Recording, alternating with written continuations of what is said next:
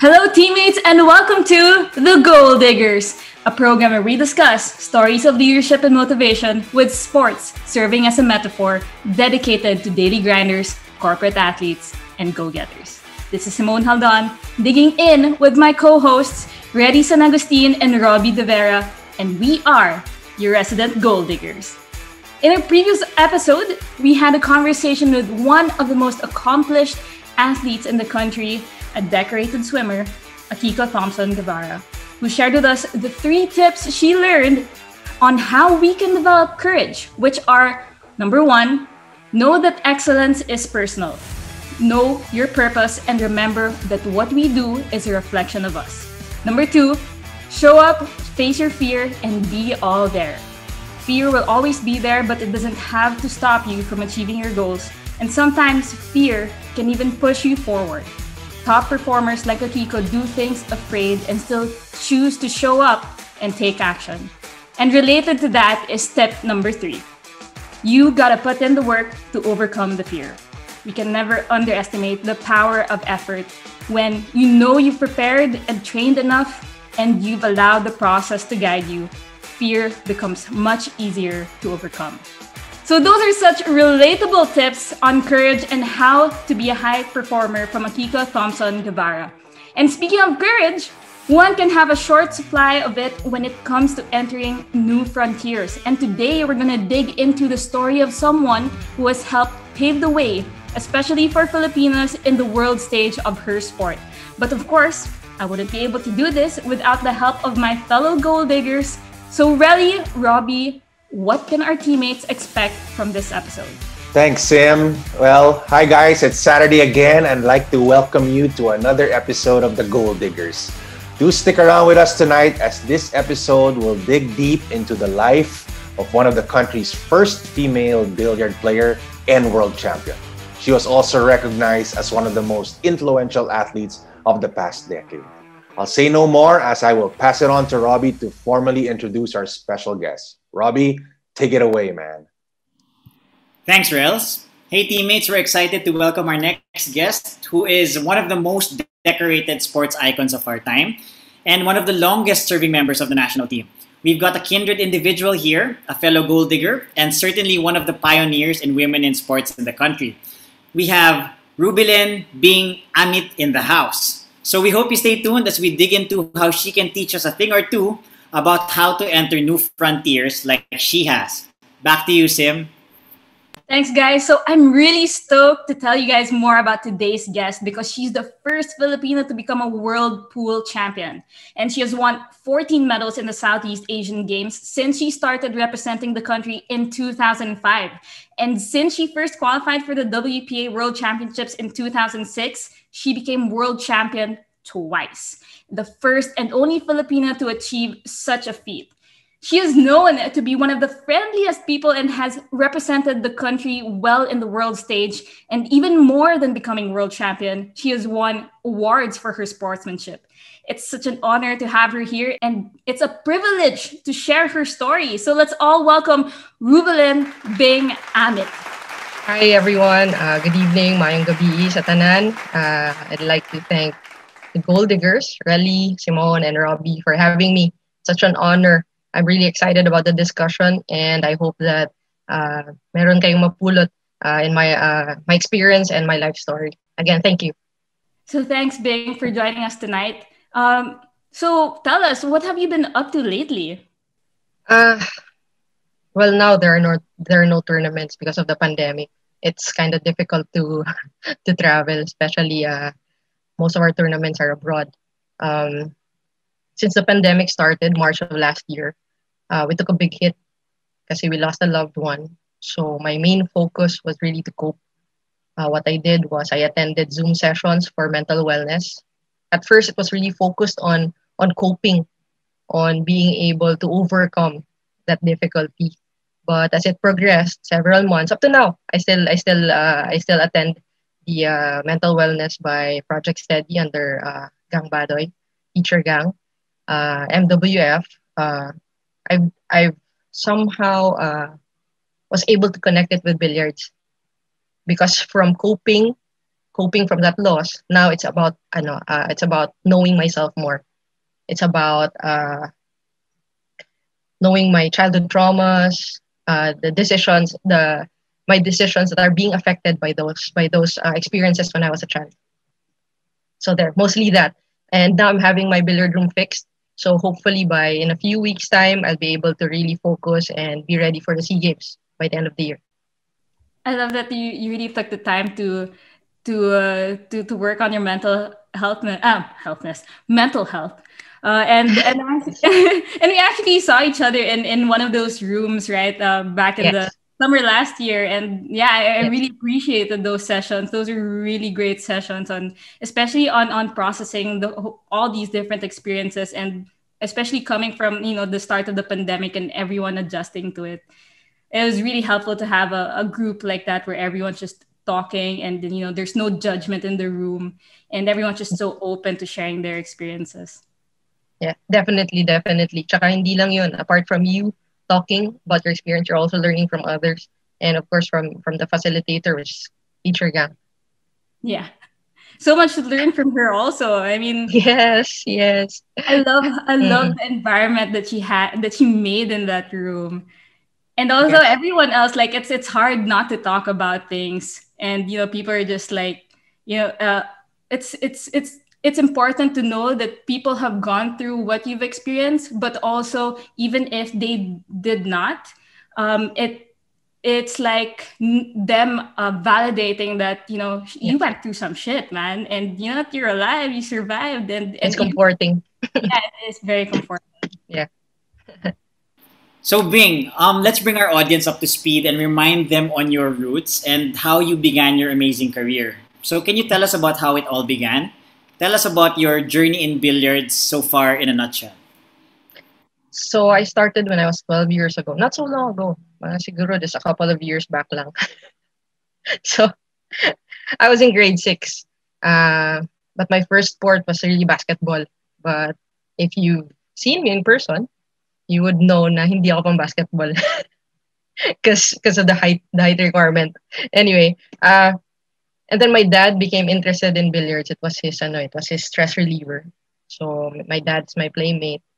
So I would always tag along with him in a billiard hall in Cebu. I was in Cebu pa then. Maunang kamo kong Bisaya.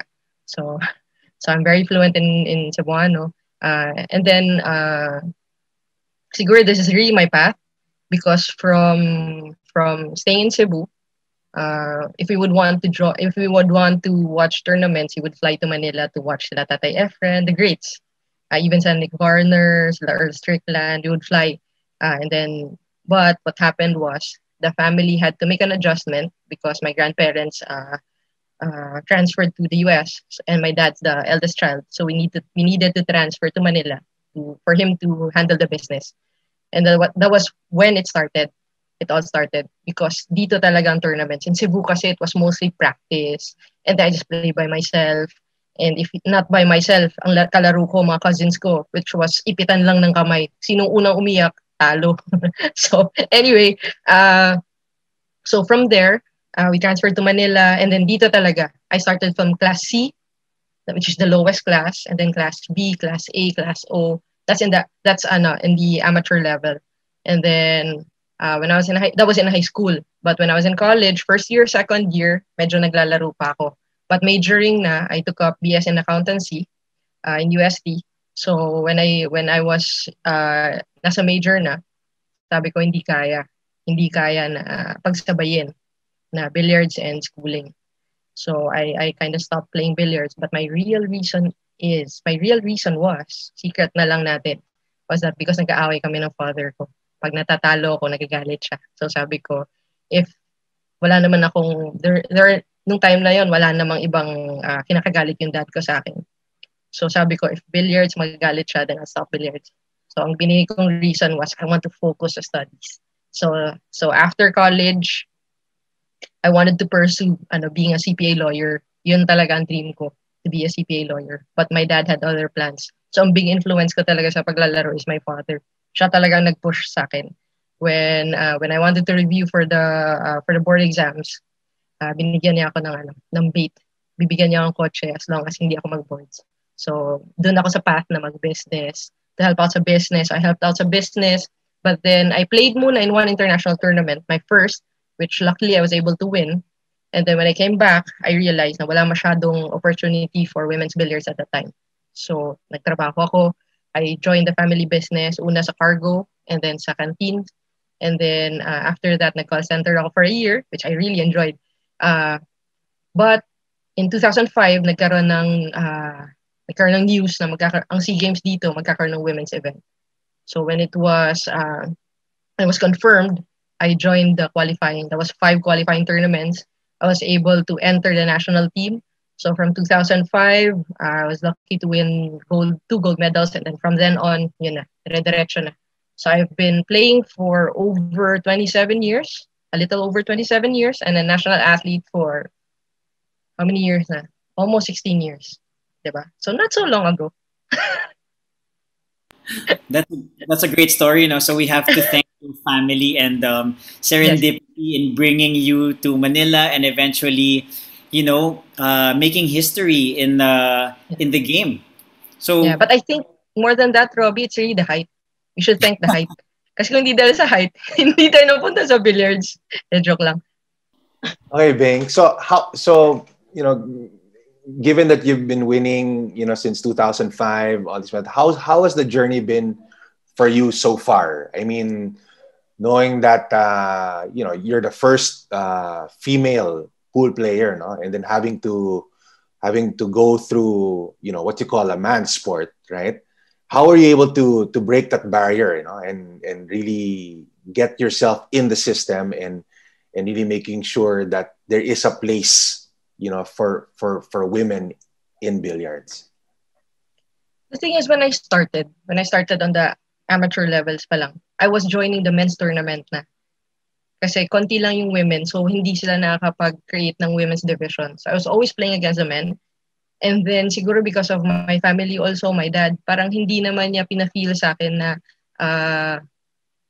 I'd be less of a player since I'm a woman competing against the men.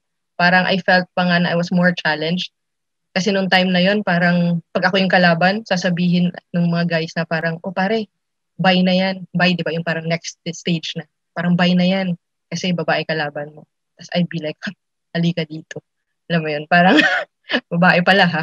And then yun. So, it wasn't difficult for me na I didn't feel na it was a man's sport, na it was male-dominated kasi parang it was really just a game for me. I just really enjoyed the complexity of billiards. Ang dami kong gusto ko kasi yung learning. So, ang dami kong natutunan. Parang hindi na satisfy yung need ko for learning because of billiards. Parang laging may natutunan up to now. So yun. Again, what was your question? Daldal ko kasi. So, nakalimutan ko yung question mo. No, it was really more yung journey, no? How was the journey? How's the journey? How is it for you now? Yes. So yeah, from 2005, I first joined the national team. And then it was really just enjoyment, just representing the country. And then ang lagi kong sinasabi is that if I win the gold medal, it's just gravy, ganyan. So it was just enjoyment, laro. But it came to a point na parang hindi na gravy yung gold medal eh. Parang siya na yung rice. Na kailangan siya talaga yung nandun. Diba? Time Pinoy, gusto natin ng kanin lagi. So parang yun yung naging for me. Parang yung transition na from just enjoying the game, it siguro because of my journey, which makukwento ko siguro later, yung mga difficulties and struggles ko as an athlete, parang nagkaroon ng need to win. So somehow, I was able to overcome that, yung mindset na kailangan manalo. And then going back, ngayon pa lang talaga, just a few years pa lang na I'm really trying to enjoy the game again. Na parang yung dati na parang either I win or lose, whether I win or lose, it's more of the enjoyment, being in the present moment. It's great to hear, and I guess for all the women out there just tuning in, this is what it's all about. Just focusing on yourself, having fun, yes, and not being intimidated.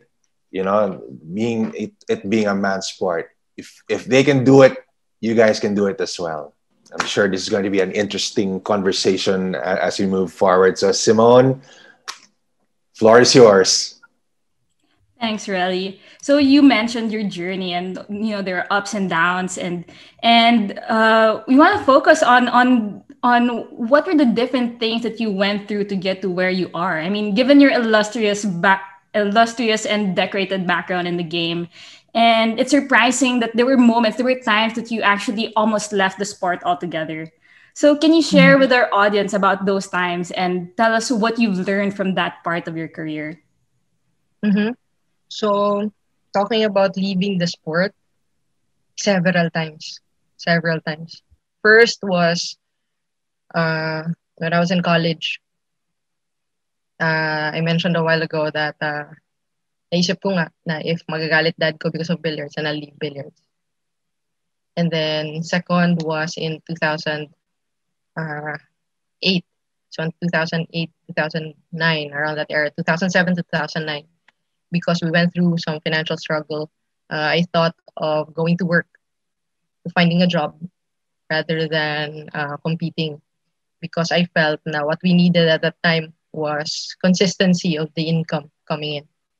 So, and there were times then, there were other times when times na I felt na I was doubting myself, na parang champion ba talaga ako? And this was even after winning a world championship, there were still times na I would doubt myself, na I would think na is this really for me? Is this, syempre as you grow older, iniisip mo rin yung finances.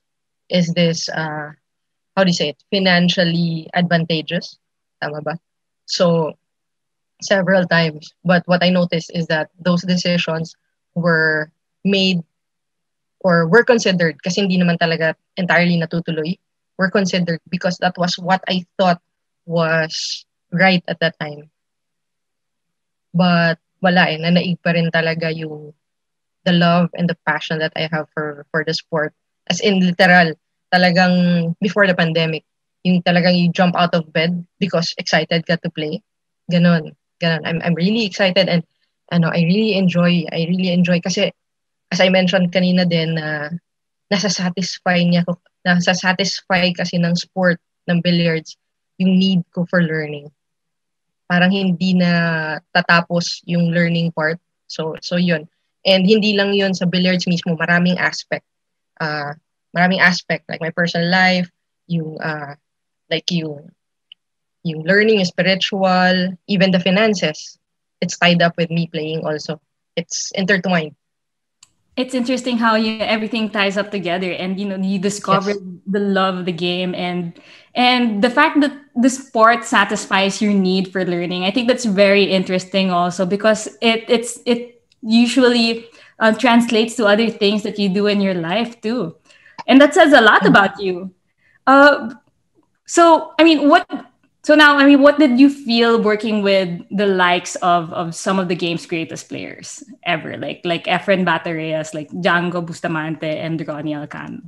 It's from someone, from a 12-year-old who would fly to Manila to watch them play and being called their teammate. Ano pa rin ako doon? Nasa starstruck pa rin ako doon. Even us leaving for, like, for example, mga SEA Games, Asian Indoor, and us wearing the same uniform, kinikilig pa rin ako doon up to now. In 2009, I was chosen to be the partner of Tatay Efren. Naglaro kami ng doubles sa World Mixed Doubles. Ang tagal kong tinitigan yung email na yun by the organizer because I was like, hindi ako makapaniwala na I'm beside the legend, the GOAT, di ba? Call him the GOAT. Na nandyan sila. But then, pag nandyan na, hindi mo mararamdaman yung yabang, walang ere, and then hindi sila madamot. Siguro that's where I'm coming from also, kaya I want to share yung alam ko rin because that's what I experienced from them. Yung hindi sila madamot. Hindi sila madamot sila Tatay Efren, si Coach Django. Lalo si Coach Django talagang laging nakikipaglaro sa akin. He will take the time to play. Tapos si Tatay Efren, if he sees me, minsan, ulitin mo to. Kahit minsan may kalaban ako, sabihin niya, guguluhin yung mesa, ulitin mo to. Paano ulit to gagawin? Ganyan. Tingnan natin. So it's I would say na I'm really blessed. And siguro ito talaga path ko. Because there's a conspiracy. There's a conspiracy to help me para mag-progress dito sa laro ko. A conspiracy to help you. Like Yeah, they good together and conspiracy. like, this is our thing. Let's make sure she make it. So you've been working with them Yes. even before you won your first world championship. Uh, yes. In the team and in some tournaments. And kasi even if hindi naman talaga yung interaction as consistent before I won the World Championships, just the mere presence of them, just the mere presence of sila tatay, encouraging enough na eh. Tsaka si Tatay Efren, if you see him sa training center, sa game ball, that's the National Training Center, nandun din siya, day in, day out. And sobrang simple lang, nakikita mo, and then the work that he puts, talagang todo trabaho din siya. At the age of how old? 60 plus? Pero yung work ethics niya, nandun pa rin, buong-buo pa rin. So, what about training tips? What did you discover from working with these guys?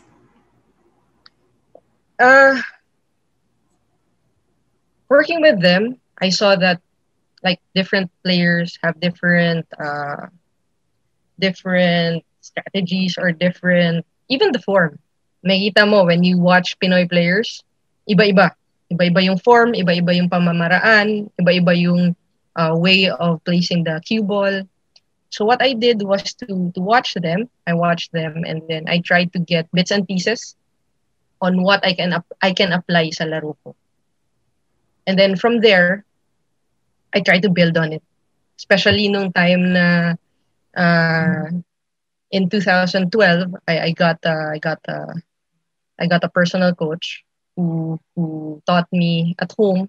After training sa national team, I would go home and train with my personal coach, Coach Lester, and then from then on, when he helped me understand the concept of the game. Kasi before naman, when I was young, it was really watching eh. Most of the Pinoy players naman, we learned the sport through watching. Yung mga idol namin, like watching Tatay Efren, Coach Django, Kuya Dennis, yan, sila Kuya Ronnie. When we watch them, and then gayahin ko nga. So para gaya kami ng gaya, ganyan. But from there, hindi ko talaga, yung understanding nila, hindi ko alam kung ano yung nakikita nila sa cue ball, sa patterns. So with this, when I had my personal coach, he was able to explain to me the concept, yung very detail of things. So from there, while I watch, nung nagkaroon ako ng knowledge na yon, while I watch, I'm able to understand and I'm able to build and I'm able to tweak it na. Ganito pala. So when I apply this, ganito pala mangyayari. So there. So it's a big help na nandyan sila, andito yung grades, and nandito yung knowledge. And nandito ka, knowing kung ano yung capable ka, kung ano yung limitations mo rin, and then pinagsama-sama mo yon, and then dun talaga yung understanding. Yun yung I felt na what propelled me to really improving in my game.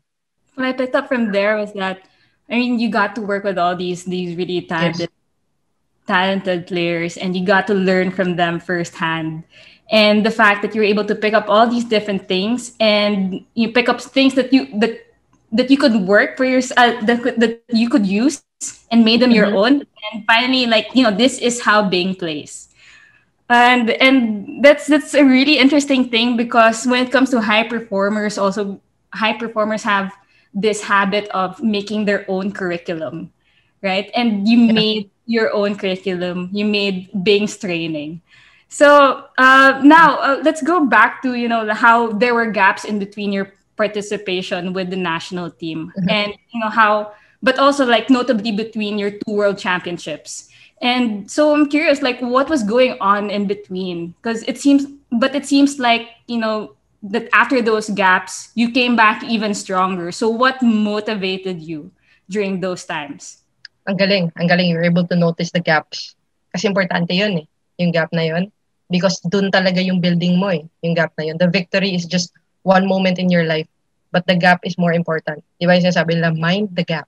Anyway, so, so yun. From 2007, which I won, which I placed second, and then to 2009, there was a gap. That gap was, I went through financial difficulties with the family, and then nagkaroon din ng politics sa sport. So it was really, a dark moment for me. And then in 2009, I won my first world championship. And then to my second world championship in 2013, there was another gap. And ito naman was, because when I won the world championships in 2009, nagkaroon ng mga voices in my head. Pero hindi lang voices in my head. Actually, I heard it from other people as well. People whom I trust. Na chamba yun, na wala yun, ano lang yun. Parang di maulit yun, or laos na yun, ganon. 2009, I won the world championships. 2010, I was able to place third. Pero grabe yung stress. Because I was really trying to prove to people na, hindi, world champion ako. World champion material ako. But me proving myself, sobrang stressful, sobrang, how do you say it? Parang, it wasn't fun anymore. Kaya kanina when I mentioned na nawala yung fun, because naging iba yung objective ko eh. It was about proving to them that Rubilen Amit is a world champion. And now that you mentioned yung dalawang gap na yun, kasi ito talaga yung parang gap na memorable for me. I noticed that the gap in 2007 to 2009 was a financial learning. The gap in 2009 to 2013 was a mental learning. That's why when you mentioned na I came back stronger, is because those learnings, dala-dala ko. Kumbaga sa baon ko yun. Nandito yun sa likod ko. Dala-dala ko sila. And now looking back, thankful ako. Because if 2007 to 2009 didn't happen, and I continued winning, wala yung money. I wouldn't see the value of money. I wouldn't be able to invest in those. And I won't be able to share this learning to those future players or athletes who will pursue. So now I can be someone who could say na, if you don't take care of your money, it's not about how much you earn, but what you do with your earning. Parang walang kredibilidad yun kung hindi ko pinagdaanan yun. And yung 2009 to 2013, again, another piece na pwede kong i-share na meron ng kredibilidad. Dahil dumaan din ako dun. Dumaan ako dun sa part na talagang I doubted myself to the point na parang ang sama ko sa sarili ko. When I would make a mistake, nasabi ko, ang bobo mo, yung ganon. Yung talaga, ang tanga-tanga mo, dumaan ako sa ganon. So, I'm thankful of those times because now I'm more mature. I'm more mature with those 27 years of experience, not so long ago. Now, I can tell those players and athletes na I went through that. Diba? Kung pwedeng hindi yung pagdaanan, learn from me. Diba? Pero kung pagdadaanan nyo, okay lang din yun because it will really etch something in your heart na hindi mo makalimutan, which happened to me. So there. You know, they say wisdom comes with experience, and you know all Yes. those different things, all those difficulties that you've gone through are also necessities in some way. Yes, definitely. So, I mean, you've gone through all of that, all those gaps, your financial, and also what was the second one? Mental. The mental learnings. So, I mean, the fact that you realized all those things, I mean, it's very practical too, because as an athlete, especially in the Philippines, the challenge is also, you know, the financial aspect. Not all athletes who are playing at the top level are earning really well. But you coming, I mean, especially with all your experiences and, you know, looking into the future, also people that you're and even now people who you're working with, the young ones you're mentoring with, mentoring also, at least they're aware of these challenges, and this is something that you've been through already, and it's something that you can talk about with them, knowing that you know that you got through it already. But let me dial back a bit because I want to dig deeper into your experience in the World Championship. Because what's interesting is you came in the first time you got into the World Championship was in 2006. So how's that experience for you? You know, how did you get there? In 2006, so coming from a win, double gold in 2005, so I was confident. I was confident na, oh, I could take on the world stage. Ganyan. So my manager, Mr. Puyat, was able to secure me a spot through wildcard in the World Championships. When I joined, dun ko na-realize it was a completely different level. Na it's something that parang kumbaga sa exam, hindi ka pwedeng stock knowledge. Kailangan talaga, you have to really study and you have to solve problems for you to be able to prepare. So that was a big thing for me. 2006 is a big thing for me because dun ko nakita na because I was able to join nga ng wildcard, I felt na hindi ako worthy to be there. Parang hindi ako kasali, parang saling pusa lang ako. Even dun sa group photo sa opening, andun ako sa gilid. Andun ako sa pinakagilid na parang tahimik lang na parang hindi nanalo the year before.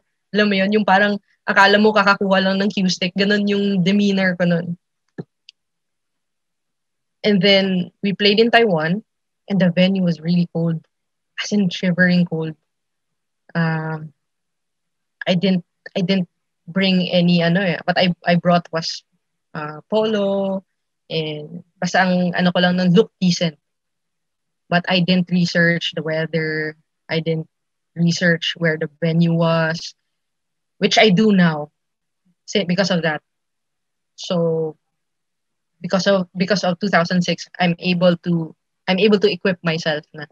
I'm able to prepare for 2007 and then taking into consideration all the factors that could affect my game. I think that's so cute though. Like you ended up there and it's like, oh crap, it's so cold here. I forgot I didn't bring the right clothes. But like yeah, so I mean you mentioned earlier that you were coming in actually pretty confident, winning 2 golds even before that. But then, as you're going through it and you realized, you had some doubts, and that's a very human thing, having those doubts, and you're already there, but you still have that. But what was interesting also was actually after 2006, in 2007, you came in more prepared and you even beat Alison Fisher, who's also known as the Duchess of Doom. And Alison Fisher won multiple world championships even before that. And think about it, you got to beat her in the group stage, right? And that year you came in second on your second year in the championships. Tapos after that, in 2008, not much was happening for you then. But then in 2009, you came back crazy strong. You won your first world championship. So how was it like going through all that and winning that first one? As I mentioned, in 2006, I wasn't prepared at all. Now, in 2007, sabi ko, at least alam ko na. Kumbaga sa na-scout ko na. Kasi same venue, na-scout ko na. So, I came in, baon lahat, turtleneck, di ba?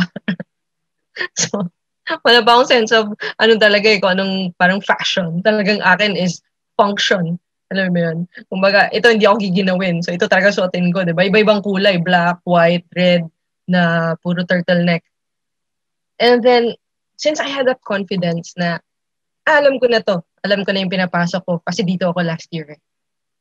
Somehow, parang, you got comfortable. I mean, you got comfortable of same hotel, same venue, and then hindi na ako masyadong starstruck sa mga tao. Kasi nung una, parang, si ano yun? Si ano, yung ganon. Puro ka ganon. And then 2007, medyo parang, medyo cool ka na. Medyo parang relaxed ka na, calm ka na. But then when I played, tama ka, when I played the Duchess of Doom, si Alison Fisher, she's like the Efren Bata Reyes of women's pool. When I played her, grabe, nag-fan mode ako. As in, yung parang, it's such an honor, ma'am, to play against you. Ganon, hindi pa nag-start. Naisip ko nga Naisip ko, baka inisip niya, sinasywar ko siya. Kasi kung kunyari ngayon, di ba, parang, balo ko to, sinasywar ako. Pero I was really just a fan nung time na yon. And then I needed one win for me to advance to the knockout stage, which I had a difficult time doing, but I was able to win against Allison for me to be able to advance. And then I was just really playing. I was comfortable with what I was wearing. I was comfortable of the environment, of the people around. So there I was. I was just performing, enjoying. Kumbaga parang in the zone lang ako. But in the finals, dun ko na-realize na biglang nag-sink in sa akin na this is my dream. Right here is my dream. On my second year, I could achieve my dream. Ayun, naglaro, nagtama bola. Tama bola, meaning wala na akong ma-shoot. Yung mga butas parang may cover na. Hindi ako makashoot because nawala na ako. I became focused on, my focus became on the idea na pwede ako mag-world champion. So, that was when I realized na yung mental toughness ko kulang pa. Because I didn't believe it. Ito nga yung like na mention is that the difference between 2007 and 2009 was because naniwala na ako na world champion ako. Because I visualized na. Na-visualize ko na I can be a world champion. Noong 2007, para lang akong batang, halika dito, laro tayo, ganyan, I'll win over you. Ganon. But nung nandun na yung reality na pwede ako mag-world champion, doon na ako nag-crumble down. Doon na yung parang, wala to sa ano ko eh. Parang, pag iniisip ko yung mundo ko, wala pa to eh. Gusto ko siya, pero wala pa siya. Hindi pa ako naniniwala. So I built on that. I built on that belief. I was able to encounter this sa isang talk na sa isang lamesa, kailangan buo yung paa. So, yung top is me being a world champion. Yung paa na yun, kulang pa. So, binuo ko yung paa na yun para by 2009, world champion na talaga. Yung tabletop, solid na. So, in 2008, I didn't do much in 2008 because because of the gulo sa association nung time na yon, we were really affected. We were removed from the team. So there was nothing much in 2008. And then, so nakabawi. Nakabawi ako in 2009. 2009 was actually a good year for me. I was able to win my first world championships, 2 gold medals in the SEA Games, and world mixed doubles championship with Tatay Efren. The way you're telling all this you're just a very observant person, you know, and like it goes to show in the results also of, you know, you coming back in 2009 and in 2013 winning also your world champions, and you know, remember the gaps that we were talking about in between, and usually it's hard to get back on track, right? And being gone for a while also, and you know, how do you get that motivation? But I mean, to you, what was something that really helped you get back on track with things? What's something that you value that helped you get back on the horse? I would say a lot of factors actually within that time frame. Yung up to 2009. We're talking about 2009 lang muna. A lot of factors. Malaking bagay talaga are 2 things, I would say. Una is support from loved ones, especially my family. Because when we went through difficult times, hindi sila bumitaw as ako being billiard player. Kasi may time na I mentioned na gusto ko na magtrabaho to be able to provide. But they said, no, just continue what you love doing. Which paid off naman. Because we had that meeting in 2009 of February. That was when really, that was when, sorry, that was when shit happened talaga. In 2009, February, yung walang-wala na, even my brother had to file, ano ba yun, yung leave of absences, LOA, from Lasal. Because I couldn't sustain him sa Lasal na eh. Every 4 months ba yung tuition niya? So, parang hindi ko na kaya. Kailangan kong bawasan yung stress. And then, we had a meeting in 2009, February, on whether I'm going to work. And they said, no, just continue what you're doing. And then 2009, June 6, I won my first world championship. So, ang galing nung nangyari na yun. Yung trust that they had sa akin. Second would be the mental game. During this time talaga, kasi yun ang baon ko eh, yung mental game ko. nung time na yon, hindi ko pa masyadong, to be honest, hindi pa ako masyadong intindido. Hindi ko pa masyadong naintindihan yung science behind the sport, behind billiards talaga. Ang alam ko lang is, ito ginawa ni Tatay Efren, ito yung nangyari. Ito yung napanood ko, ganito yung tira. Very basic pa lang yung alam ko nung time na yun. And yun yung baon-baon ko, mental toughness. Kasi when I visualize na magiging world champion ako, na ito yung gusto kong mangyari, and it happened. In 2013, I'll just jump lang just to reiterate yung mental toughness na yun. In 2019, I played against Kelly Fisher, the world number 1 at that time. And she was like a machine. Nung time na yun. When I played in the finals, down ako eh. Lagi akong down ng time na yun eh. It was a race to 10, and lagi akong humahabol. Pero every time na nawawalan ako ng loob, biglang nagpa-flash sa isip ko na hawak ko yung trophy. I don't know why. Di ko alam kung bakit nangyari yun. Maybe because of the visualization, discipline that I had nung time na yun.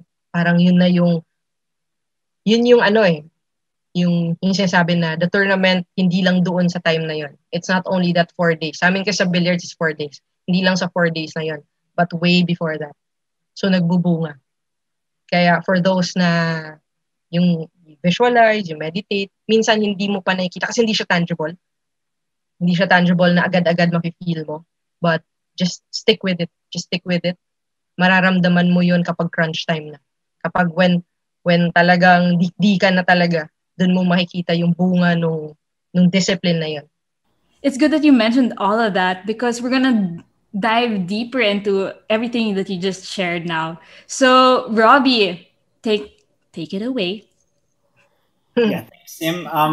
Super insightful. Thank you so much, Bing, for the candor, the honestness. No, so ang dami kong ni-notes sa sinabi mo, and the overarching theme dun sa mga pinagkikwento mo is all about discovery. So I liked your self-awareness and how you discovered that it's a completely different level talaga when it came to the international stage, right? Mm-hmm.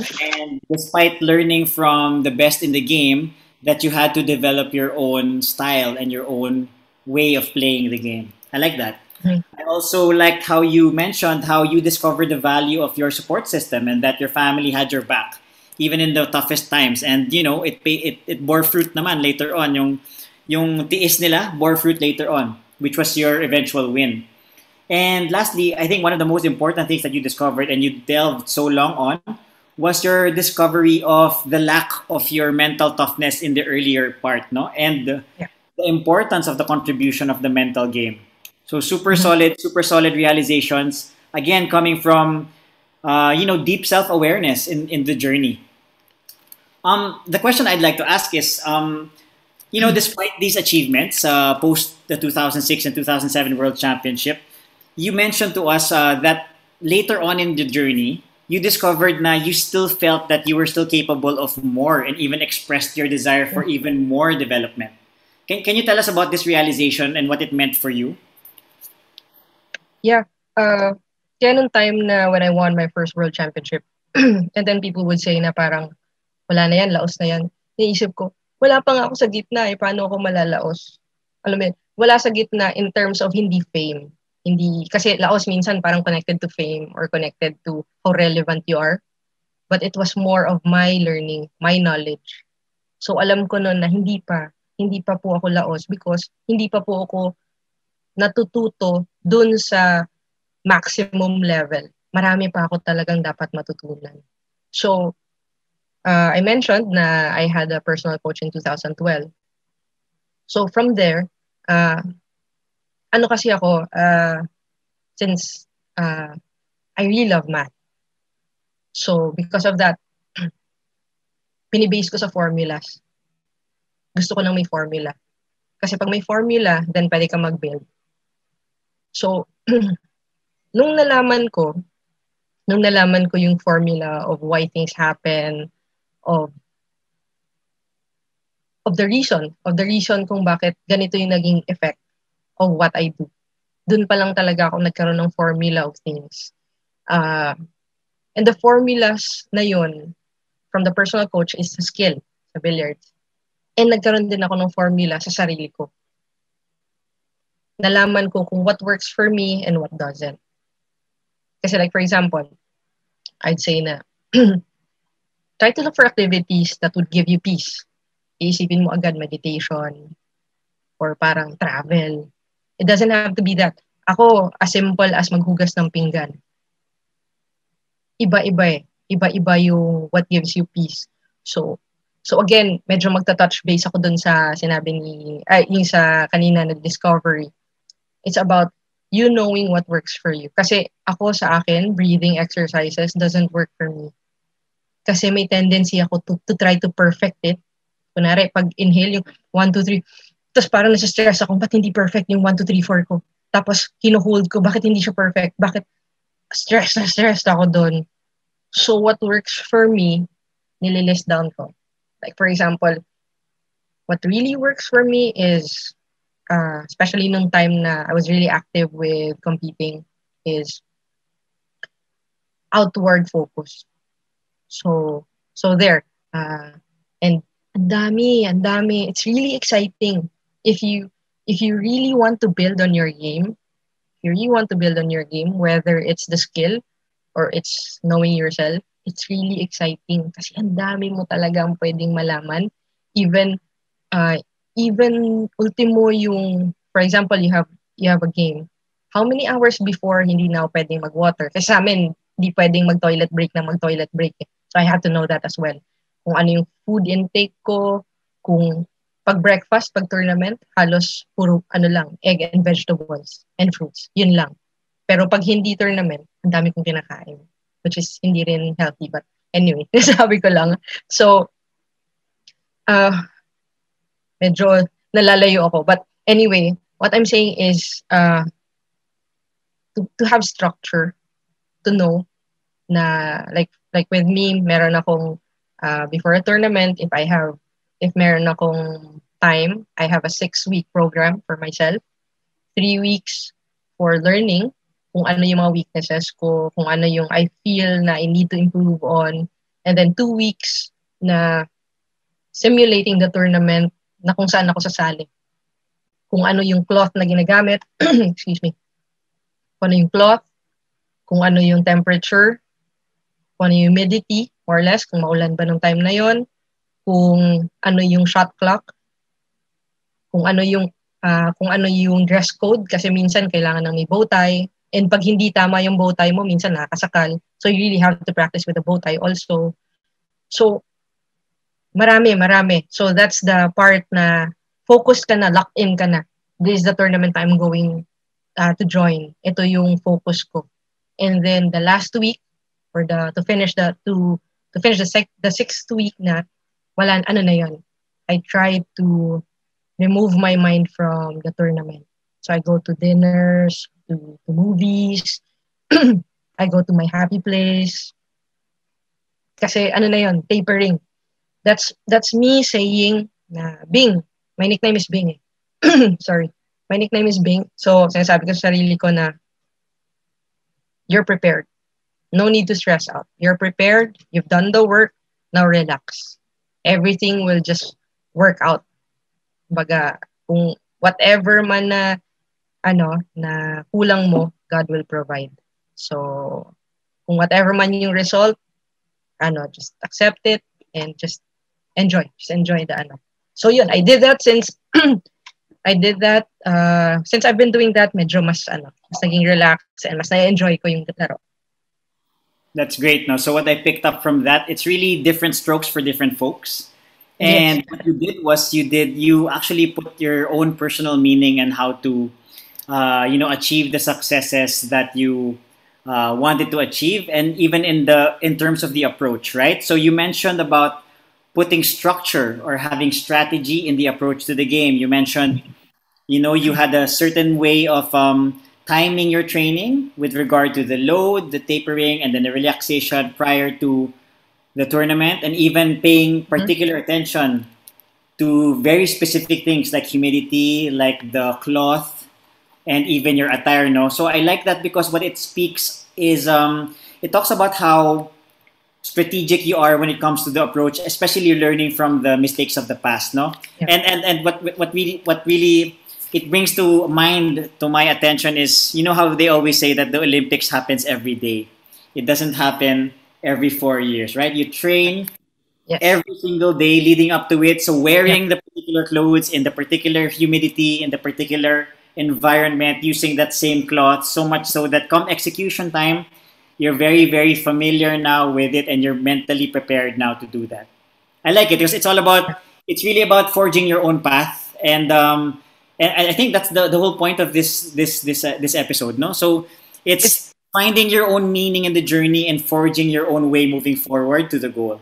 If I may add, I hold myself accountable. And by doing so, I pay for my own trip. I pay for everything. I treat this this I treat this as a business. I have a fund. I have a fund sa bank which is for my tournaments. And then namumuhunan ako. Namumuhunan ako sa sarili ko. Kasi kailangan maniwala ako. So namumuhunan ako sa sarili ko, I invest. Hoping na may returns. So, sana at least break even. Pero there are times na syempre hindi naman laging panalo. So there are times na natatalo. But yun yung ano ko, to be able to hold myself accountable sa lahat nung plan ko. Kasi I set pag may tournament ako, ito, boom, boom, boom, boom, boom. When the SEA Games, yung SEA Games, preparing for the SEA Games, na agad notes. So what should I do? How will I? Of course, SEA Games, I don't pay for anything because that's the government. That's the beauty of it. Joke lang. But in private tournaments, that's what I do. So, and then when I win something, of course, you try to give back. You don't try. I give back.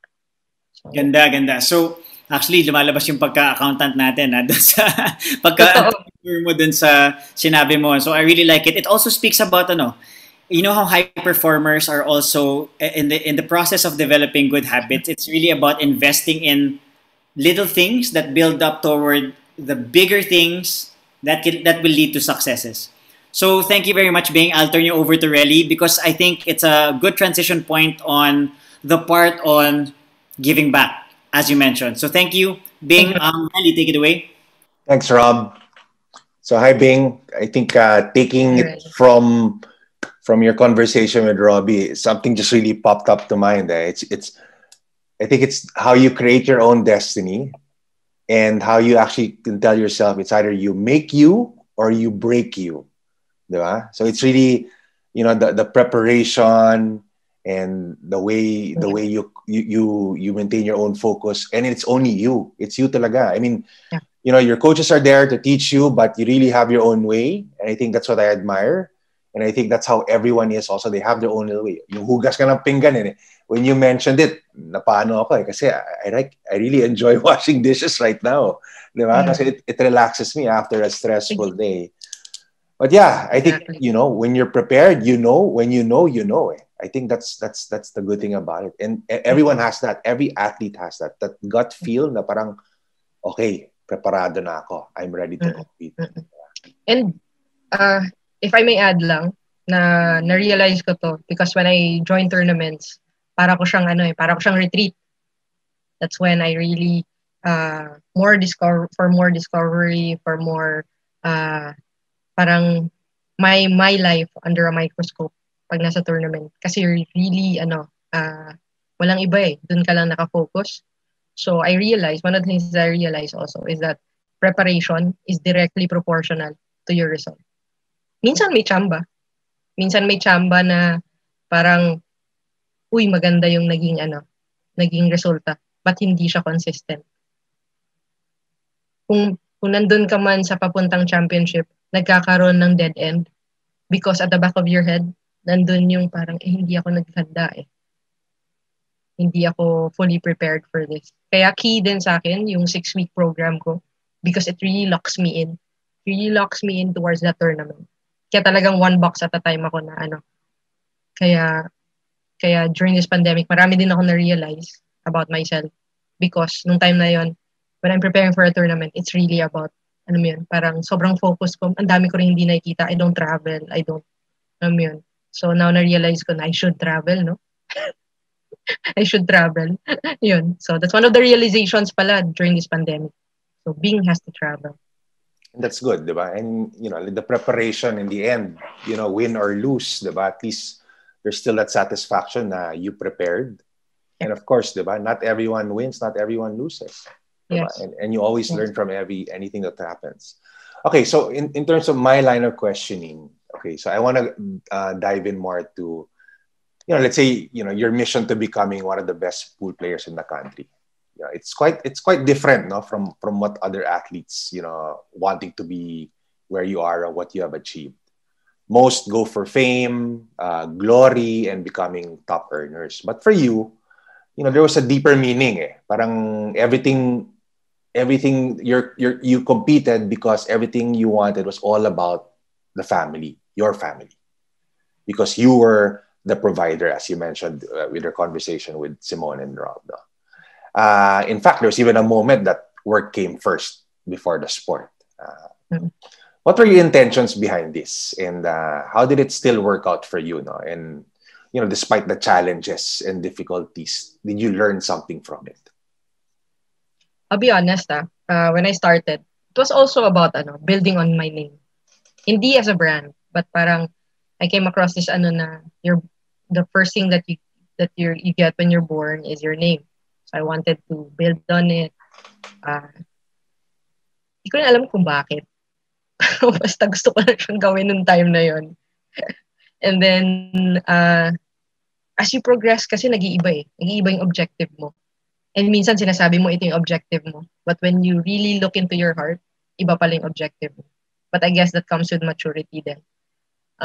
Going back to your question about the family, it's just right na to help out because everything came from them.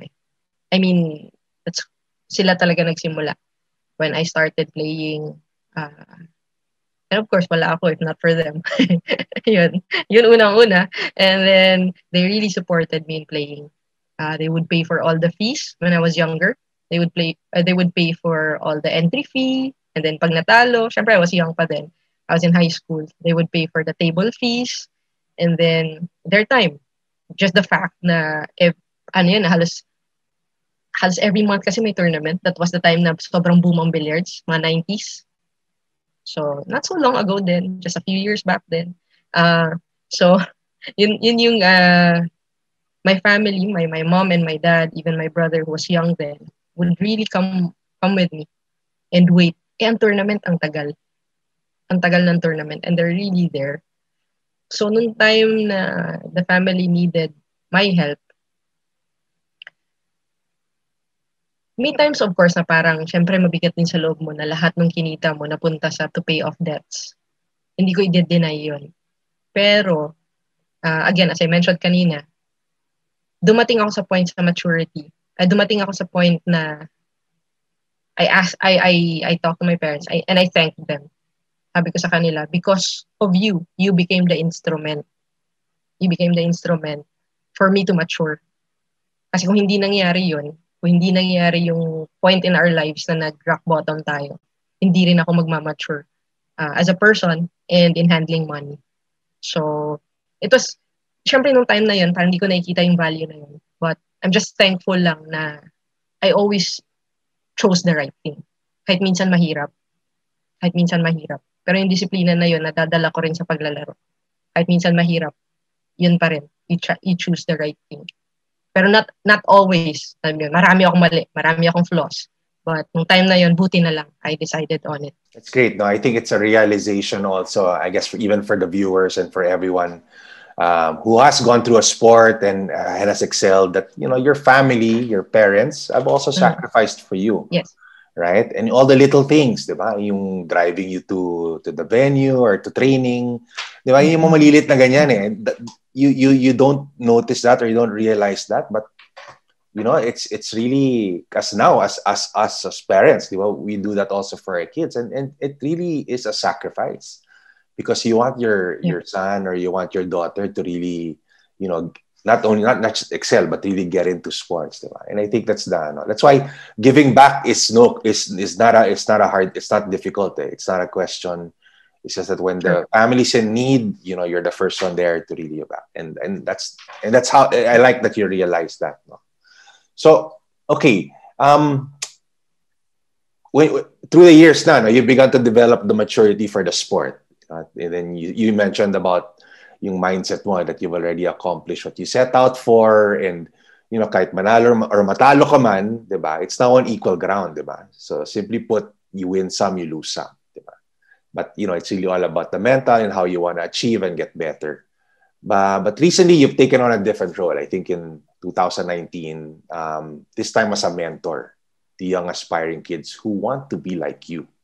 What sort of mentorship have you been giving these kids, and how has this been for you? So, with the team, I have 5 teammates who I'm really close with. I call them my kids, and then I wanted to create a culture of being of celebrating each other's victory. So I initiated it by, if for example, like second ako in a tournament or podium finish for second or third, I would invite them. Nag-outing kami, swimming, tapos nag-Enchanted Kingdom kami, movies, dinners. Movies nga namin laging Tagalog. And minsan sobrang corny, but it's always funny kasi kaming 5. So kahit basta as long magkasama kaming 5, it's always fun. So, and then these kids, magaling sila eh. One of which, yung si Cheska. Sobrang galing na bata. But what I noticed is that sometimes kasi parang sa game, meron silang sariling diskarte na eh. So mahirap to really yung makialam. So what I do is I just parang nandun ako as an older sibling, parang ganun. And then may times pa nga na parang nahihiya sila minsan pag nagkakamali in outside billiards. And what I always say is that no, kasi huwag kayong mahiya or just, walang because pinagdaanan ko rin yan. So I'm here as not someone who will call on yung mga mali, but here lang as to guide. So I think that's my role primarily with this group, is to guide them. Especially yung sa mga mga being a champion person. Ako I'd say na I'm learning and hoping to be one. But while I'm in that journey, sinasama ko din sila. Na we give back, yung ganun. And then last year, 2020 pala last year, 2019, I started this free coaching for women who are interested in the sport. And may mga nag-sign up, iba-iba. Meron yung serious sport, meron yung laro-laro lang, and then meron yung medyo mas mature, merong younger. The reason behind this is that I'm looking for women players na I'm not getting any younger. And what I noticed is that when I join international tournaments before, like China, Korea, Japan, laging marami yan. But most of the countries, konti lang yung participants like from that country. Like China before, 1 lang, ganyan. 2. But now, grupo sila. As in, grupo-grupo na sila. And then kami sa Philippines, 2 lang. So sabi ko kay Cheska, gawa din tayo ng sarili nating grupo. Sabi ko, magtawanan din tayo magtawanan kahit walang nakakatawa. Para lang, alam mo yun, yung parang meron din kami. Kasi yun nga, we go into, parang ang treatment kasi we go into war, but then 2 lang tayong sundalo. So medyo tayo, mas maganda yung grupo din. Para, di ba, sabi nga sa mga raffle, more chances of winning. Kasi mas maraming raffle coupon. So that's my goal. But then the pandemic happened. And I think I'll be more into it kapag after na akong naglalaro. Ngayon, paano-ano lang. Pa-konti-konting turo. And if somebody asks me sa messenger, I would really answer na, I'm excited to answer. Pag meron yung, champ, paano to, ganyan. I would really answer.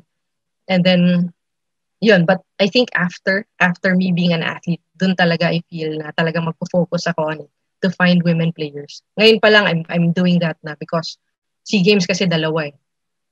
Dalawa. So, pwedeng mag-silver gold sa end. So, si Cheska is there. So, I'm trying to look for that other person who will be there na anchor din, na magiging silver gold pa rin sa SEA Games. I like it. I like the excitement that you're emitting right now, and even the way your plan, no, yung plano mo in terms of how to to scout for players, how to develop these players on and off, in and outside of the sport, diba? Creating that bond, and just being like an older sister to them. I think this is something that is what's needed. No, if you were to go at a larger scale, looking for talent, nationwide, and I think to be able to create that path that you've actually created for yourself and for others to follow, I think it's going to bear a lot of fruit, and we're excited for that being, and wish you all the luck. Thank you. So my last question now, before I turn it over to Simone, Thank is, you. what other forms of service have you gotten yourself into? Besides contributing to the family, and then of course contributing your time to young aspiring athletes. What else is there that we need to know, or that the viewers want? A big part of me succeeding uh, is my faith.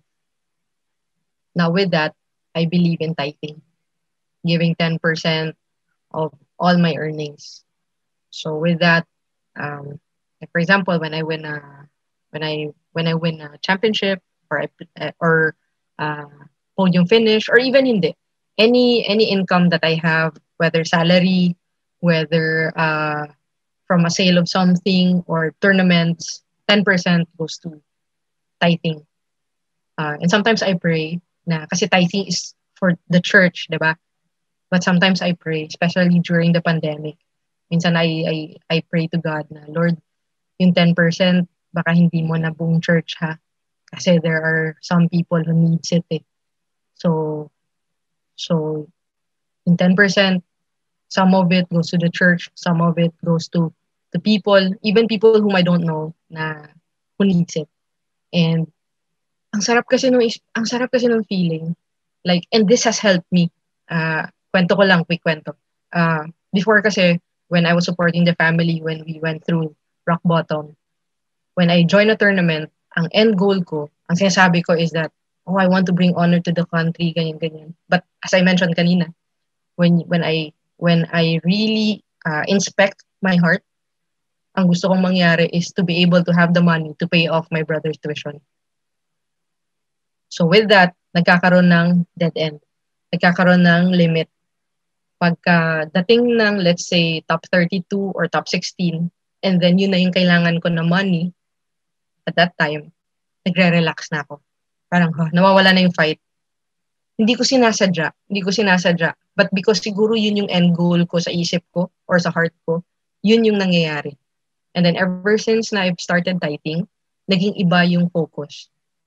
Na-excite ako. Like for example, after the group stage, oh, ito na yung prize money ko, 10% of this is this. And then, ano kayang pwede kong bigyan? Ano kayang pwede kong mangyari? And then, with this part of siguro guiding the kids, sinama ko sila dun sa isang outreach that we did. We went to Smoky Mountain, and then we provided food, and then school materials, and they were there also because I want them to see na when you win, it doesn't only benefit you, but it benefits the community as well. Kasi what's the point? What's the point of you taking and taking, di ba? Parang pagka as you grow older, as you mature, parang nagkakaroon, siguro kasi nandun ako sa latter part of my career. So parang nandun na yung parang medyo legacy part. So yun, and it excites me. Excites me when, like for example, pag merong may kailangan ng cue stick, ganyan, or baka after nito marami nang mag-message sa akin ng cue stick ha, pero dun sa tights yun again ha. So, but yun, pag meron, like for example, a teammate who needs a cue stick, if I may share lang, yung teammate ko was joined the SEA Games last and then kailangan ng equipment. And then I had a good, good win, good performance, and then nagkaroon ako ng money for it. So yun, parang you propel other people also to reach for their dreams. Kasi yung person na yun, once this person reaches for ma-reach niya yung goal niya, this person will also affect yung family. Una naman yan, family. So matutulungan niya family niya and then community. So yun. So, I'm excited about it. It's great, and that's what a way to actually leave a lasting legacy, no, for yourself. And yun nga, as you know, just listening to what you said, giving your earnings, you know, I thought about, you know, to give and not to count the cost. Diba? It's just really being selfless and pahingi ng cue stick. Anyway, thanks being Ito very. na nga ba binabanggit ko eh. Pag in-edit niyo, paki-cut na lang yung part na yon kasi mukhang magbubunga yung manghihingi ng cue stick. I'm sure. Flooded yan. But anyway, thank you very much. Very, very inspiring. Very inspiring. So now I will turn you over to Simon. So there's so much to learn from your life story. And if you were to summarize, short and sweet, what are the 3 things our audience can take away from your experience on how to enter new frontiers? Probably I could summarize it into 3 things. First is self-discovery, to know yourself and to know your sport if you're into a sport. And then from there is to build a strategy, a clear plan. Kailangan muna alam mo muna before ka mag-build. Kasi kunyari magbe-build ka, like what I did in the early part of my career. Build ako ng build. Pero parang meron siyang, nagpa-plateau ako. That's exactly it. That's why I got a personal coach. Kasi feeling ko nagpa-plateau ako. Hindi nagpo-progress yung game ko. It was because the knowledge I had about myself and about the game, hindi kaya. Wala pang formula. Wala pang building na nangyayari. So, and then with this, kasi discovery and then meron ka ng strategy. And then now, of course, with that, hindi malayong mangyari na may blessing. So you give back. So service. I understand na hindi naman lahat, of course, hindi naman na makapag-tithe agad ng 10% but you could also tithe your service. You could teach your time. Pwede yun. Kasi may time na medyo nahirapan din ako. Yung time naman. Like, katulad nito, yung me teaching, yung free coaching, that's also tithing. That's me giving my time. So, yun. Kasi when that happens, it's enjoyable Parang you're doing something that makes a difference. Alam mo yun? Parang you're doing something na hindi lang for yourself. It makes it more worthwhile. So there. And there you have it, Bing Amit's top 3 tips on how to enter new frontiers. Number 1, embrace self-discovery. Number 2, build a strategy. And 3, be service-oriented. So now it's time for our next segment that we call Crunch Time. So, all right, Bing, we're going to throw you some questions and you're going to have to answer them as fast as you can, all right? There's no need to explain unless we can't help but ask. All right, so for the first question, all right, 8 ball or 8 ball, 9 ball, or 10 ball? 9 ball. Favorite all-time sports coach? Oh, it's a Tim Cone. Favorite tournament venue? Coach Tim Cone. Favorite tournament venue? Shanghai. Shanghai, China.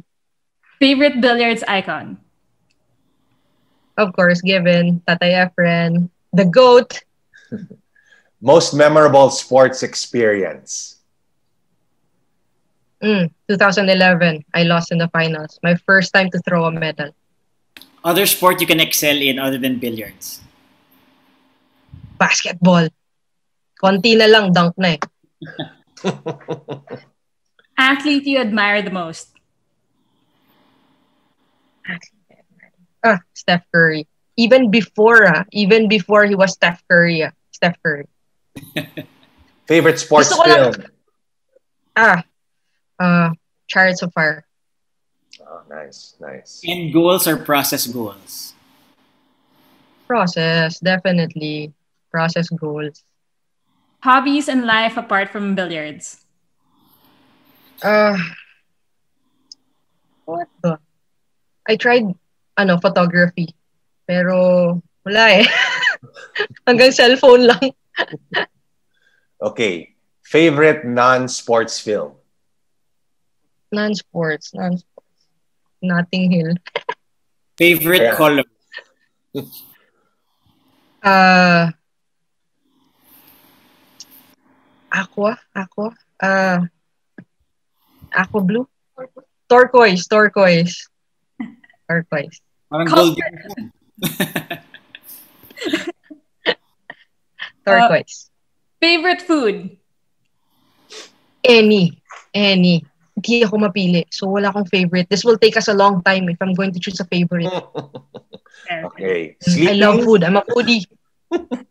Okay. Sleeping or exercising? Sleeping. Di ba? Nagkakape nga ako ngayon, no? So, sleeping. If you could have a superpower, what would it be? Oh, that's difficult.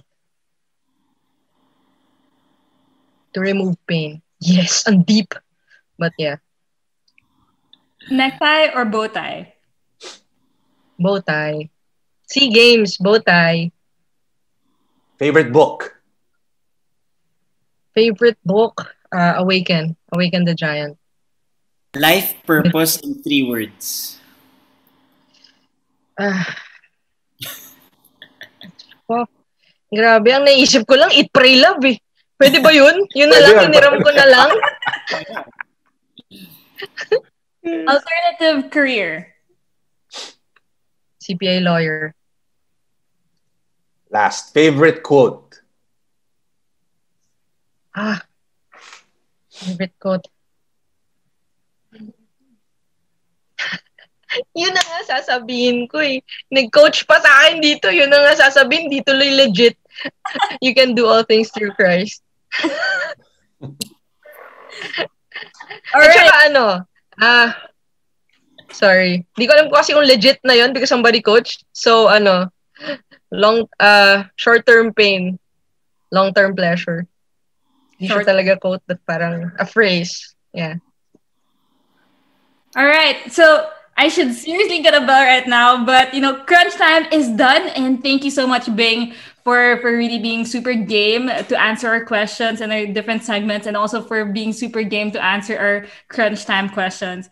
And now we've come to the end of the episode for our final messages. So Relly and Robbie, let's share with our teammates what we have in store for them in our next episodes. So there you have it, folks. On behalf of the Gold Diggers, I would like to thank you for joining us tonight. Please do share your thoughts with us on Facebook in our page and tag the Gold Diggers PH. Or you can post or comment on our video uploads on Facebook and YouTube. We'd really love to hear from you guys. Thank you also to everyone who has followed us on our Facebook page and subscribed to our YouTube page as well. If you haven't liked or followed us, we hope you can click that button and continue to dig with us. Tune in next week as we dig in with former DLSU national team player and Bayanihan artist Mariel Benitez Havellana. Got any questions for Mariel? Hit us up on our Facebook page. See you guys. Robbie, take us home. Thank you, Relly. So, Bing, your life story so far is one of adversity and, more importantly, boldness. And we thank you so much for your time, the wisdom, and the experience that you shared with us and the rest of our listeners. Thanks to you, there's a lot that we can learn from sports, especially in paving a way forward in uncharted territory. So maraming salamat, Bing. Teammates like Bing, we can realize that the mental game is an aspect that daily grinders need to work on. And once again, we are happy to share that we began the Gold Diggers Mental Health Minute in partnership with Rock Ed Philippines this year. So in order to provide tangible mental health tips 1 minute at a time. Join us and our fellow Gold Digger, Gang Badoy Kapati, on Thursdays on the Gold Digger social media pages, as well as on Spotify for the details and get those mental reps in. So to our teammates with Rock Ed Philippines, thank you so much for what you do. And lastly, once again, let's continue the fundraising for our advocacy, Pitch and PH. Please continue helping out our fellow Filipinos who are in most need by following our Facebook for more details on how you too can pitch in for PH. So over to the woman of the hour, Rubilen Amit. Your final message for this episode, please. Thank you guys. Thank you for tonight. Thank you, Relly. Thank you, Simone. Thank you, Robbie. Thank you to the gold diggers for this program, because I'm sure this is not only applicable to athletes but also to people who are trying to pursue different endeavors. So maraming salamat for your time, and I hope that the ones who are listening, meron kayong napulot tonight. And again, I would like to thank the Gold Diggers because you guys are making a difference. This is typing. This is service. So, and your preparation, definitely service. So again, thank you. And I hope this is not the last. Such a pleasure to have you with us, Bing.